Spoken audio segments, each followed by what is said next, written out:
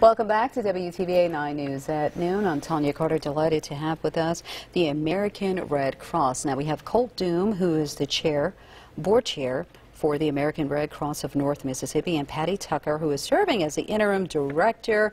How are you doing? Doing wonderful. Great. All right, so now the American Red Cross, wow, you guys do so much for the people in need.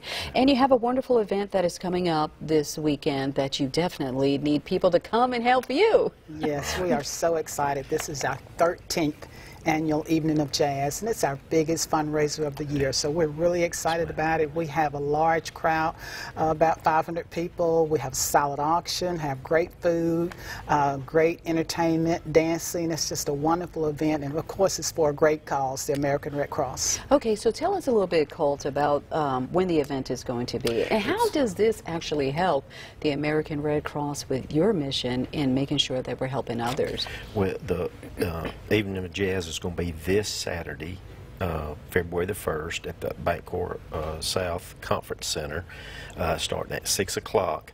And it just helps raise funds for Red Cross. We do everything from fire, disasters, of course tornadoes, notifying the military. So I mean, different notifications, but it's just a great, it's our largest fundraiser, as Miss Patty said, and it just helps us to take on, continue the mission of the Red Cross. Okay, and how much are the tickets?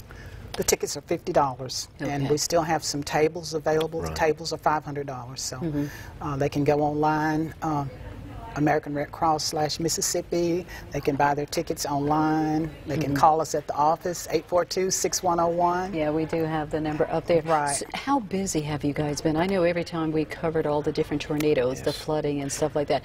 Has it really taken a toll on the American Red Cross when it comes to your funding? It does. We're always busy at the Red Cross. It seems like there's something going on all the time. We're just winding up we call it our DR, our disaster relief efforts over in the Delta, where there was a lot of flooding, there's a lot of damage, and we've had volunteers and staff over in the Delta area for the past 2 weeks, about 3 weeks, and we have house fires each and every day. Wow. Anytime you see a house fire, we assist those families to help them get back on their feet. So we stay pretty busy. All right, so again, the American Red Cross, they actually need you to assist them with a wonderful fundraiser that they are having this weekend. It's the 13th annual Evening of Jazz. It's going to be at the Bancorp South Conference Center, and it starts at, what time does it start? It starts at 6 o'clock. The doors open at 6.